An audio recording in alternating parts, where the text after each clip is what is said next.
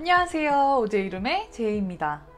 요즘 날씨가 많이 더워져서 여름 옷을 꺼내려고 옷장 정리를 한번 했거든요. 이제 정리를 하다 보니까 남자친구가 안 입는 셔츠들이 꽤 많더라고요. 그래서 이번에는 원단을 사용하지 않고 기존에 있던 남자친구 셔츠로 새로운 옷을 만들어보는 그런 프로젝트를 한번 시도해봤습니다. 패턴도 필요 없고 그냥 셔츠로만 만들 수 있으니까 집에 있는 아빠 셔츠 혹은 안 입는 큰 셔츠들을 준비해서 같이 리폼해봐요. 자, 오늘도 제이와 함께 DIY 셔츠 리폼 같이 해볼까요?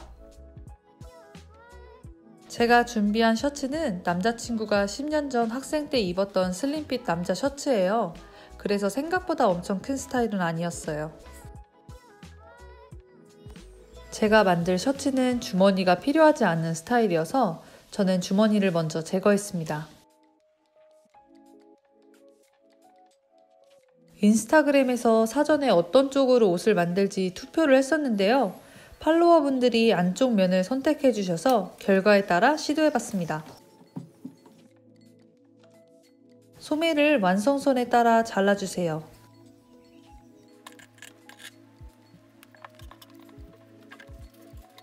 그리고 소매산을 기준으로 두고 원하는 길이로 잘라주세요. 저는 30cm로 정했습니다.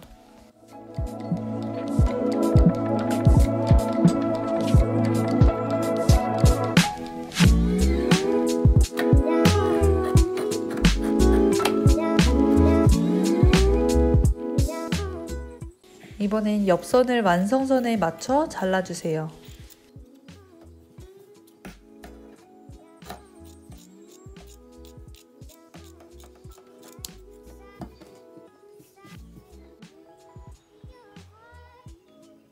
새롭게 소매를 만들기 전 구겨진 소매를 다려서 먼저 정리해주세요.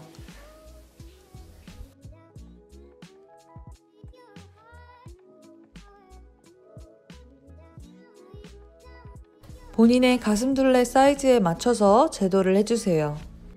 저는 주머니 위치를 살짝 피하기 위해 약간 아래쪽에서 시작했어요. 단축구멍을 중심으로 두고 직선을 그려주세요.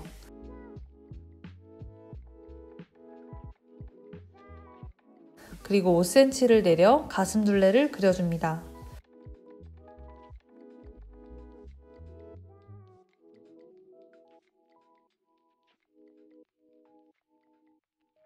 다음으로 아몰선을 이어주세요.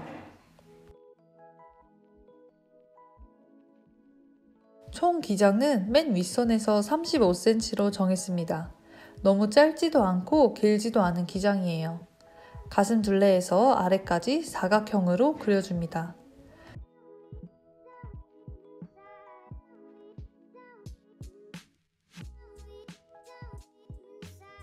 제도 후엔 시접을 주고 잘라야 하는데요. 몸판 아몰과 옆선은 1cm, 윗단과 밑단은 2cm, 소매 시접은 1cm로 주고 잘랐습니다.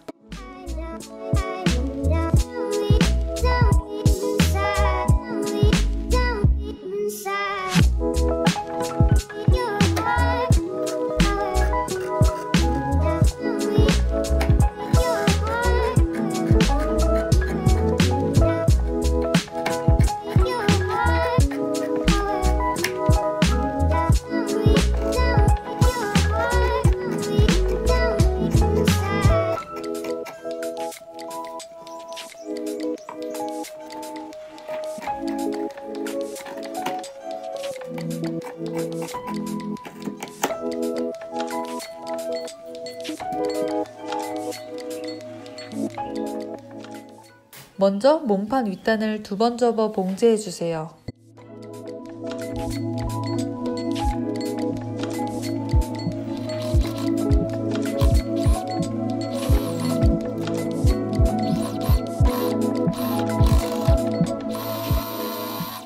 이번엔 몸판의 아몰을 오버로크로 정리합니다.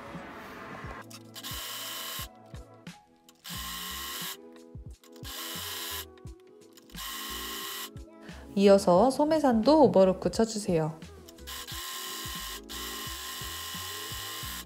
소매산에 고무줄을 넣어주기 위해 1.5cm 시접을 접어주고 봉제합니다.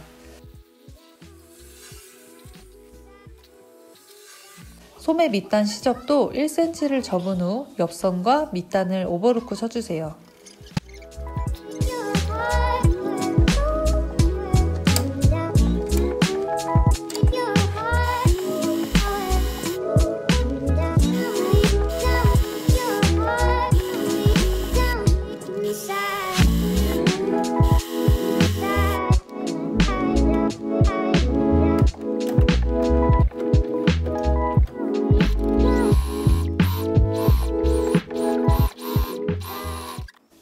고무줄에 5핀을 연결 후 소매선에 넣어줍니다.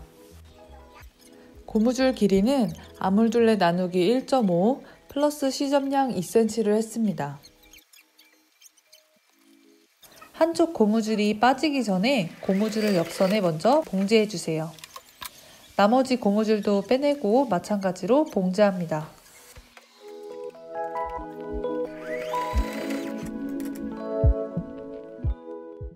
잘라놓은 몸판과 소매를 핀으로 고정 후 아몰을 봉제합니다.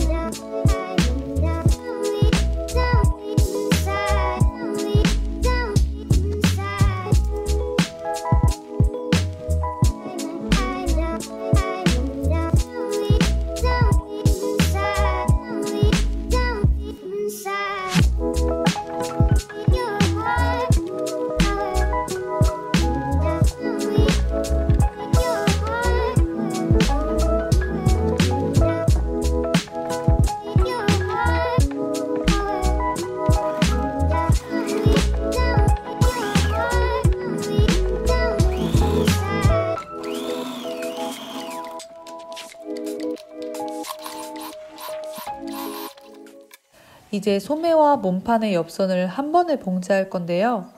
이때 아몰의 시접을 반으로 먼저 가른 후 봉제해 주세요.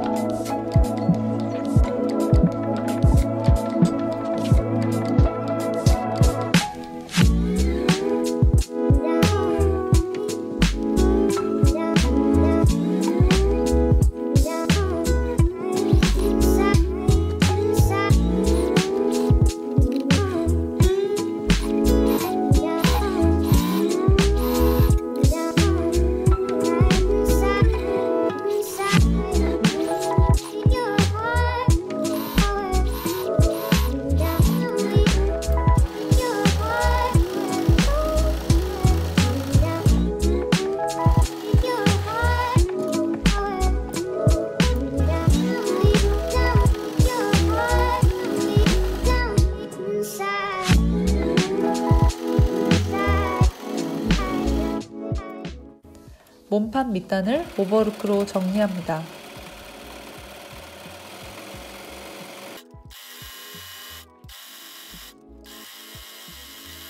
몸판 밑단 시접 2cm를 접은 후 몸판과 소매의 밑단을 봉제해 마무리합니다.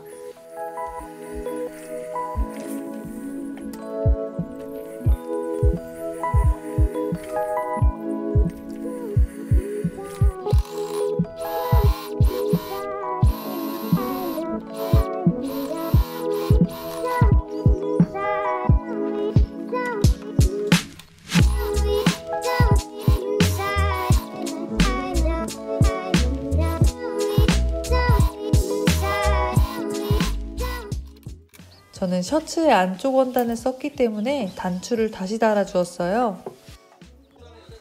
편하게 입으실 분들은 여기서 마무리하시면 됩니다. 널널한 느낌의 셔츠예요. 널널한 것보다 허리 라인을 강조한 셔츠가 좋으신 분들은 이때 다트를 만들어 봉제해주세요. 먼저 허리 쪽에 앞뒤 남는 분량을 핀으로 잡아주세요.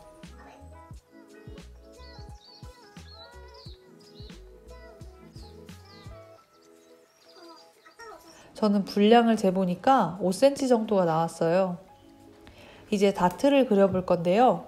5cm 분량의 다트를 앞판 쪽에 3cm, 뒷판 쪽에 2cm로 나눠서 그릴 거예요. 앞판을 2등분한 위치에 직선을 그려주시고 밑단에서 3cm 떨어진 후 18cm 길이의 다트를 그렸어요. 다트의 반을 표시하고 양옆으로 각각 1.5cm씩 나가 표시 후 다이아몬드 모양의 다트를 그려주세요.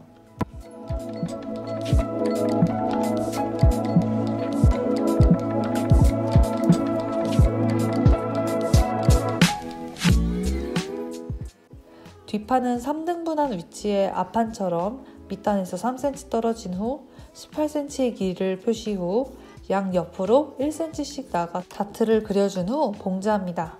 다트를 봉제할 땐 밑실과 윗실을 길게 빼낸 후 봉제하고 마무리할 때도 되돌아박지 않고 실을 길게 빼준 후 매듭을 지어 마무리해주세요. 되돌아 박는 것보다 매듭 지어 마무리하면 다트 끝이 더 자연스럽게 마무리됩니다. 이렇게 셔츠 리폼이 끝이 났어요.